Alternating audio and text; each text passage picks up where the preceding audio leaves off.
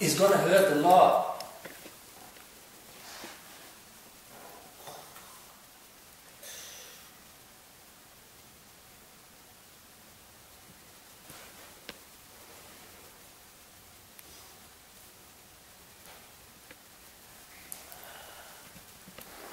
Those position here is hand position. It's gonna hurt a lot. Alright, what's up guys? We're here with Miguel, last name? Santana.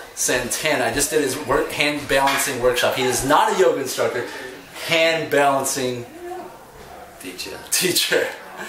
So you were talking a little bit. I want you to, how long and how much dedication has it taken to get where you're at? Okay, so I've been practicing now for nearly 3 years. Next month's coming out for 3 years.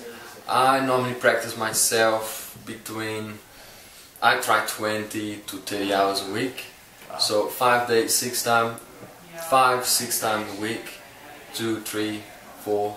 So it depends what the schedules look like. I would like to be like at least 20, 30 hours a week, yeah. Wow. That's include, don't take it wrong, that's include flexibility, strength, and technique. And you know. And, how many hours did you estimate that you've been on your hands? Well, for 3 years, you put 30 hours, go to like 4,000 hours. 4,000+ hours. Yeah, man. Well, that's a full-time hand balancer there. Guys, I really appreciate for everyone that's following my work and everyone that's been coming to all of my workshops around the world. Please feel free to follow my work, ask any question. Feel free to invite me for workshops, and yeah, just watch this space. Awesome. Yeah, I would definitely recommend a workshop with Miguel, and especially if you're just getting started, because he'll teach you the right approach. You may not like it. It may not be what you expected, but it's the right way to do it. If you want to learn how to do a handstand the right way, this is your guy. Thank you very much, Miguel. Awesome. So what I gathered with my time with Miguel is that I would consider him a professional, a hand balancer. And what it requires to get to the level he's at is passion, is like admiration, is just dedication. And you have to wake up loving what you're doing on a daily basis, excited. You have to be excited to go through those developmental stages that it requires to get to wherever you're going.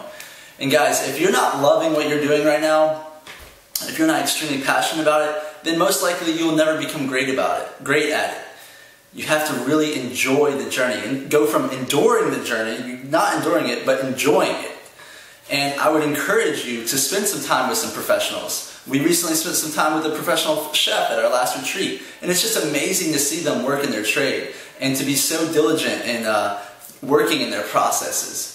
It's just awesome. It's inspirational. Hang out with some professionals, guys, and you one day will become a professional yourself. But you have to start enjoying the daily practice of whatever you're doing. Work hard, because it's going to be tough as crap. Work hard, guys. Doing push-ups and pull-ups, eating dinosaur wiener. Make sure they're right.